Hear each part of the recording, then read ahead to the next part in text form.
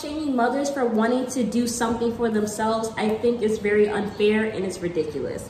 I feel like the fact that Loren felt so bad about the fact that she was letting her family down by, you know, getting the surgery, I think it's a little bit. It is hot in here, girl. Yeah, it's very hot here in Tanzania. Okay. And we are, anyway, but yeah, I think the whole thing is very much, yeah, it's very sad.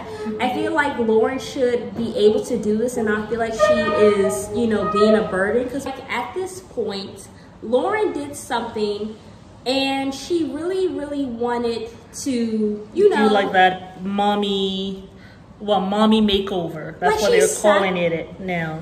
She sacrifices so much just to be a mom every day. The fact that Loren realized that he's so bugged out with kids that he can't even get a haircut, that's what she does on a daily basis. Yeah. And you might not see it, but women go through so much being a mother. Yeah. And it's one of, like, I always say, you know, even though me personally, I don't want kids right now, at least for the next couple of years, I always say one of the greatest accomplishments you could do in your life is to be a mother that raises good children, that go out into the world and touches God's people. Yeah, I think and so. Also spread goodness. I feel like that's one of the greatest honor you could have as a woman. And the greatest service you can give to this world, I think. The greatest service to raise up good human beings, you know. And then also I feel like for a man, for him to provide a space for a woman where she could be her best self, where she could be feminine, where she could be loved, where she could be, you know, where they can raise these children. Yeah, where she could be catered to. That's the greatest thing he can do.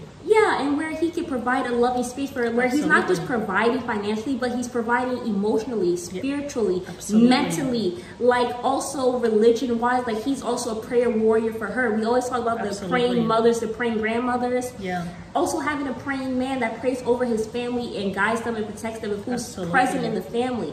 You know, when I think of alpha males, I think of LeBron James. I think of Russell Wilson. These are men who are loyal to their family. They're people who think about legacy, who are present with their children. They don't have their greatest all over the place. Exactly. But they honor the women in their lives. Exactly. And they are strong for their children. Yeah. They are not afraid to be vulnerable. They're not afraid to be, you know, show emotion. Right. But they are certainly leaders. Yeah. You know. So that's what an alpha male is. It's not all this rah-rah stuff. You know what I'm saying? So I feel like the fact that Loren had to feel guilty, he's not doing his part completely as a spouse. And then him also, he just made it such a big deal.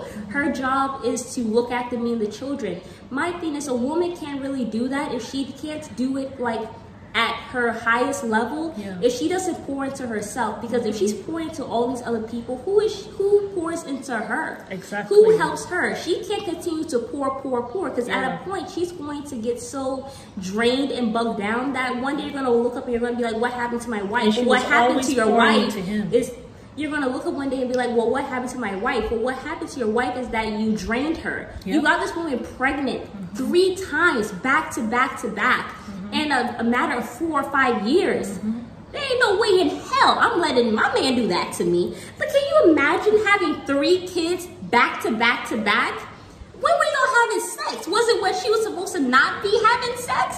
Like, how is she getting pregnant? Like, you trapped this woman and you're mad that she want to get a breast lift? Because after the damage that you did when you couldn't pull out?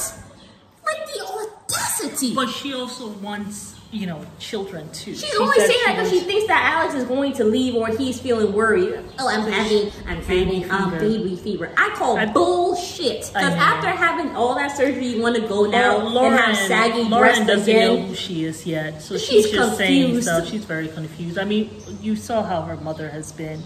The way she be twitching when her mama and her husband around. Both of them. They might be one of the most, they might be up there with Jasmine and Gino. They just a little calmer. I know, yeah. So that's my thing. I feel like women, it's important for us to pour into ourselves. That's why I love about Michelle Obama. No matter if that man was about to be president, she did not give a damn. She was like, look, I am going to the gym. Yep. I need time for myself. There was even a woman you said you babysat for where she said at least 4 or 5 hours a week or a day she has to be away from the family. Twice.